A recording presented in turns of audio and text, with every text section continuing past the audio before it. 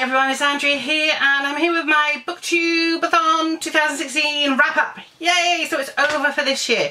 Although I do understand there is a smaller Booktube-a-thon at Christmas, so I'm looking forward to that one. I've been swimming, I look a right mess, got no makeup on, my hair soaking wet. But I thought, I've got to do the wrap-up because it's all over. So how did we do? Well, I did one of the challenges for the photos. Didn't do any of the videos, didn't do any of the sprints, just simply because it's so difficult with going to work the next morning. But reading challenges went pretty okay. So as we know, I finished Confessions of a Showbiz Reporter and I finished Bodies of Water by W.H. Leslie. I will do a review of this one soon and obviously post it up here. I also finished Peter James's Billionaire. There's already a review of this up on my blog, which I will leave a link to below. I also finished Hex by Olde Heauvelt, and I will be doing a review of this probably tomorrow or Wednesday.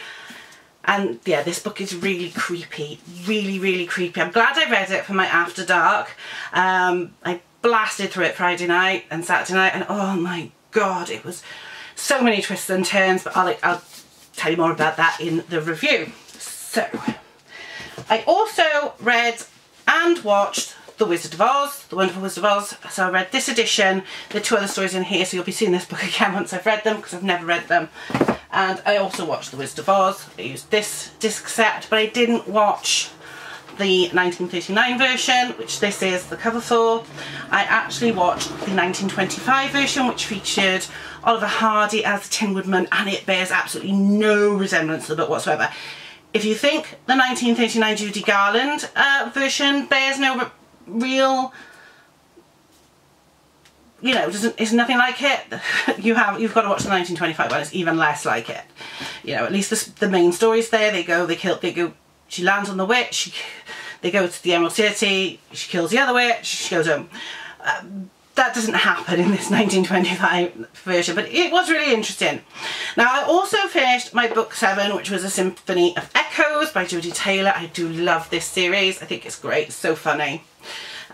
Really enjoy that. But I gotta be honest, I was beaten.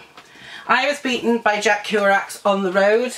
I'm on page 131, and it's not that I'm not enjoying it, I am. It's just really deep and possibly not the best thing to have to try and get through really quickly. So I will be finishing this over the course of the next week, along with the books that I hadn't finished reading before Booktube-a-thon started. So yeah, that's it. It's got my favourite bookmark in it, which is this one. It says, there you go, I don't know if you can read that, but it says, turn your face to the sun and the shadows will fall behind you. I like that one.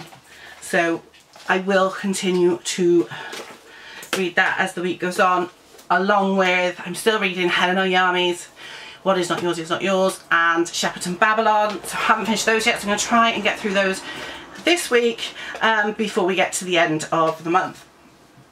If not, they'll just carry over. So, how did you guys do with Booktube-a-thon? Did you enjoy it? Did you have fun? I mean, I know Peter over at Peter Likes Books had a really great time, and so did some of the other guys that I've been watching.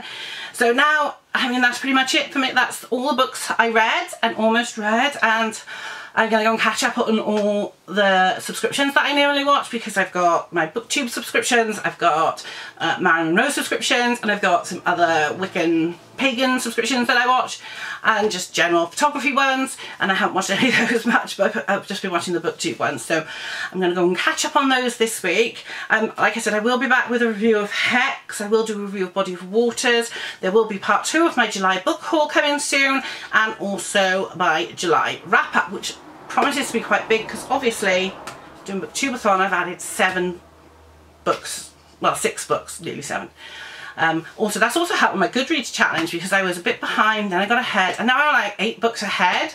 So yeah, doing really well, loving the book reading, loving the Booktube. Let's keep it going. I'll be back tomorrow, yeah, probably tomorrow with the Hex review. I'll see you all then. Bye!